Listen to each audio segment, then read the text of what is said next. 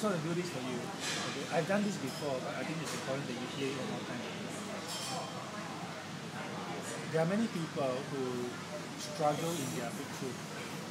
They read books, they attend seminars, they listen to speakers, but somehow they cannot break free. They can even go to congress and seminars and all that for many years.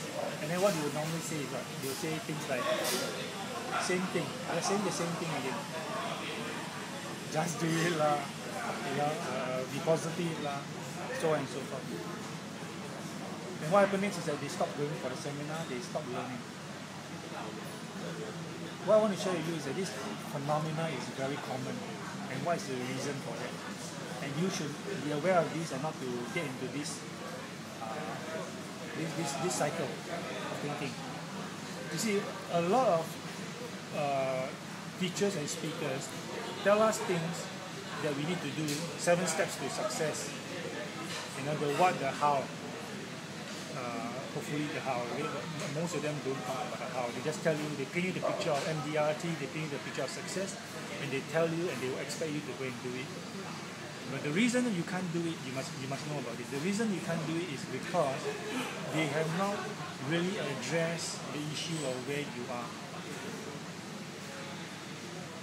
I repeat again, they have not addressed the issue of where you are right now, but they keep telling you where you ought to go.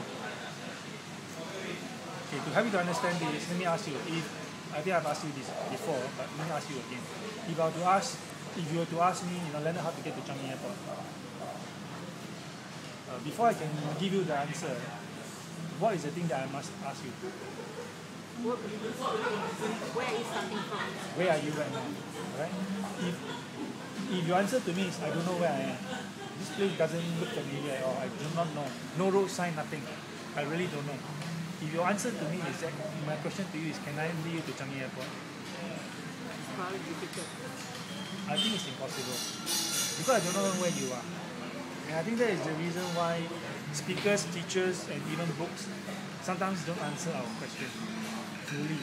And in so doing, we cannot benefit from it. It's because why? They do not know where you are.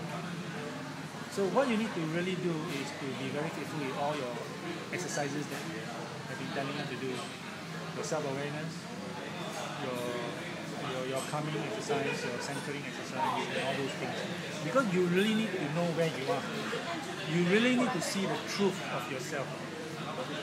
And your ability to be honest as possible with yourself is so important.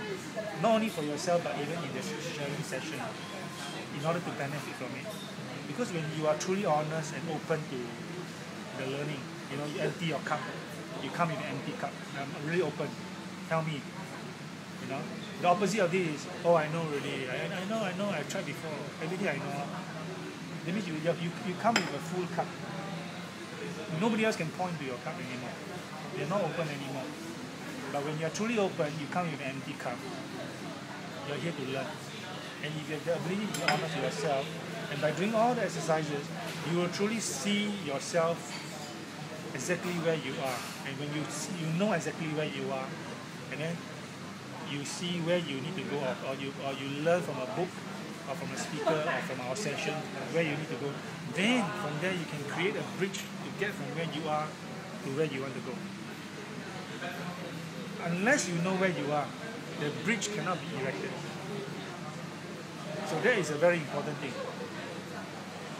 Alright? Be very clear about this, because this is the answer that you are really looking for. Of course, the rest of the thing is for you to implement, to practice, to work it out. Right? But you must have a bridge to get to where you want to go to.